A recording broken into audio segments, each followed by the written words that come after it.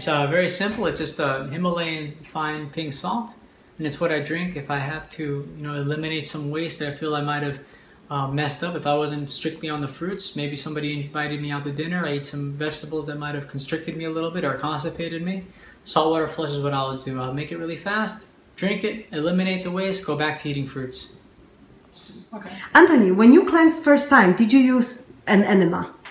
Did you use enemas?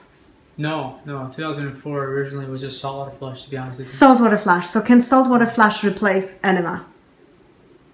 I don't know. It's just different, but I prefer them now. Yeah. So, okay. So how do you do a saltwater flush?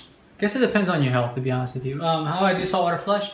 This is fine pink Himalayan salt, and you can buy this at your health food store, or you can order it online. I bought this in Hawaii. It's much less expensive there than here for some reason.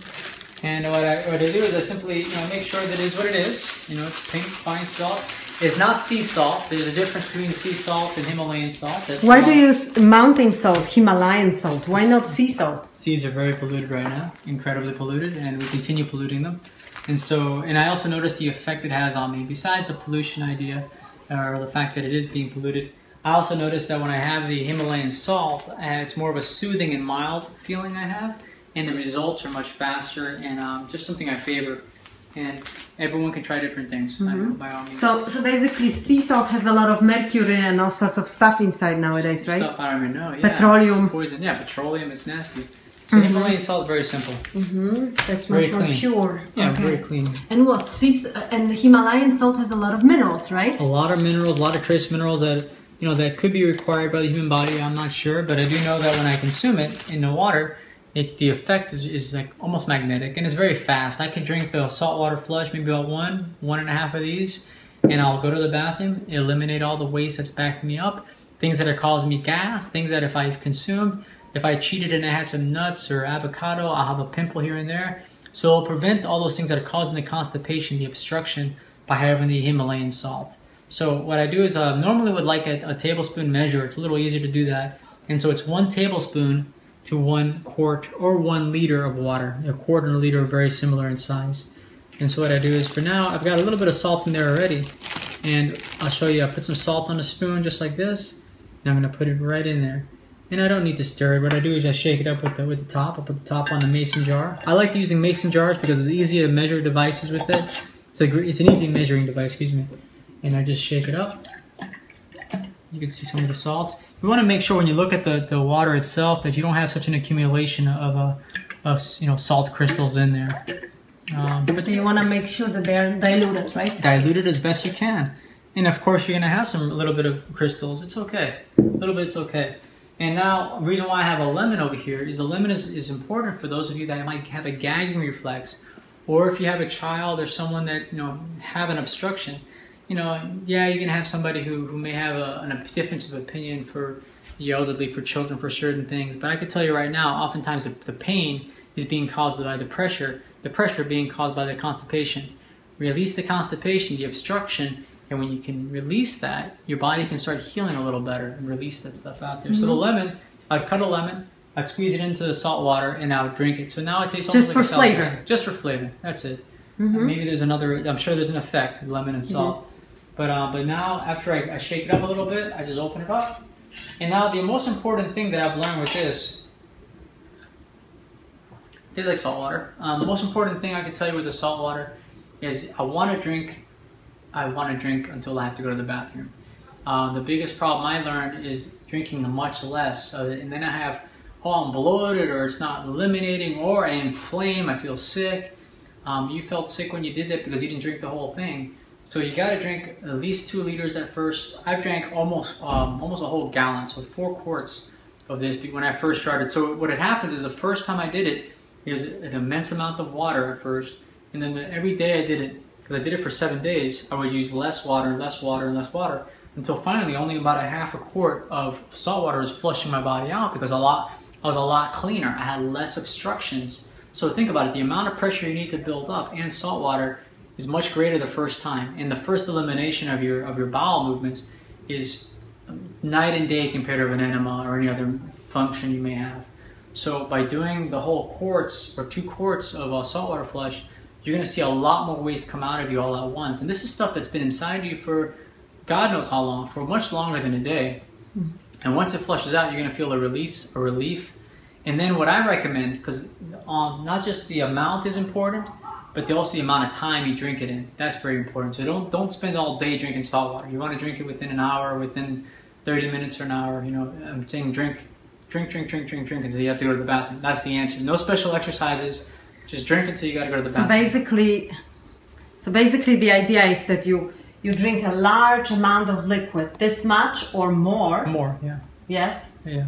And basically it goes down from your mouth and then it takes you to the bathroom. Yes. Now a warning, because I've already experienced this with some people that use this as a cheating device. They'll believe they can eat whatever poisonous, nasty stuff, pizzas, burgers, ice cream, whatever. But it's okay, I'm going to do an enema. It's okay, I'm going to do a saltwater flush. No, because, and it's not even an ethical or moral thing. It's just what happens is when you eliminate so much waste, it's like peeling a Band-Aid off a fresh wound. Your intestines are so sensitive now that when you do put that poison into your body now, it's going to cause even greater harm to you, period. You know, end of story. So if you were to do a saltwater flush, it's not meant as a quick release, a quick, you know, exit plan, escape strategy. It's used as a transition to go into more, into high carb raw fruit. You know, specifically for me, exclusive fruit diet, maybe some vegetables here and there, that's fine. Raw, everything raw and vegetables. I could cook some fruits if I wanted that, but I'm happy with raw fruits. So this is a transitionary device. It's not an escape plan, it's not a healing device. It just helps eliminate making room, flushing out and cleaning. So imagine this as being your detergent while you clean the sink. You know, you're cleaning dishes in the sink. This is the detergent I use to clean my dishes, my cup inside my stomach, let's say. The easiest way to describe it. And when I clean it, now I can make more space for fresh fruits. Right, and fresh fruit is very gentle on the intestine. Exactly, and that's the goal. You don't want to be doing this. This isn't something you want to do for the rest of your life. You want to do more fruits and more water. Eventually, that's another thing. After I drink, let's be 2 or 3 quarts of this, or I haven't gotten released, I'll start drinking water. Fresh water, yes, water. So you mentioned that the sea salt, you mentioned that the salty water here, Himalayan salt and water, the saltwater flush is like a detergent, yes? Yeah. Well, before when we talked, you said that when you were in Navy, you would wash... the mops. We have our mops and they were so filthy, black and gross. We mop on the them. ship, yeah? Oh yeah, grease. You name, we use the mops for everything. It was the most disgusting mops ever. And then I was really new in the Navy. They told me, hey, why don't you tie the mops to a rope and put them on the side of the ship while it's going through the salt water, the ocean. And I thought, that's crazy, that's stupid. What's that going to do? Well, we did that. Shortly after that, we pulled the mops up. They were white. They were bleached white. I've never seen cleaner mops in my life. They were cleaner than when we bought them. So right there, it taught me that salt water, the ocean, and so forth, salt water has such an amazing cleaning effect that to deny that is almost ridiculous. So how can you compare saltwater flush to coffee enemas? What do coffee enemas do and what does saltwater flush do? From my understanding, the coffee enema is affecting the liver, the hemorrhoidal portal system. So it's specifically meant to target the glutathione transferase of your liver and affecting the liver. So it helps detoxify the liver, assisting the liver as you're detoxifying with the Gerson therapy and other protocol. And this is not something I would recommend. I would not recommend Himalayan saltwater flush while doing the Gerson protocol or any protocol similar to that that's very dependent on potassium and sodium exchange. This is something that I would recommend someone who is typically a healthier person in respect to not having some chronic degenerative diseases, but maybe they're just backed up, they're constipated and so forth. That's where I would go. So a gentler way. At first, my experience, I was over 210 pounds, did the master cleanse as part of it, that's fine. But if I were really degenerate, if I was terminally ill with some cancer or something, I wouldn't recommend it. I would go gentle, which is the warm water enemas. And then if you can do the coffee enemas, do coffee enemas and so forth. And introduce raw fruits, vegetables, because that's the problem. We do flushes and do saltwater flushes and enemas and so forth, but we don't replace the space with anything good. We sometimes replace it with the worst thing. So you want to immediately start drinking juices, or in my case, I just eat fresh fruits.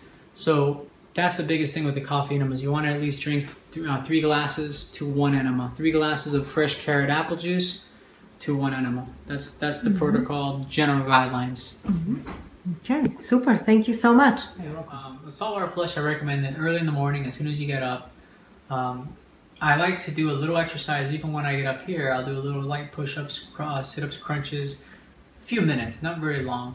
And in that moment, I think about being grateful. And after I think about being grateful, I make a space within myself. And when I make that space, I make a space for abundance. And from that point on, I can add more gratitude to my life.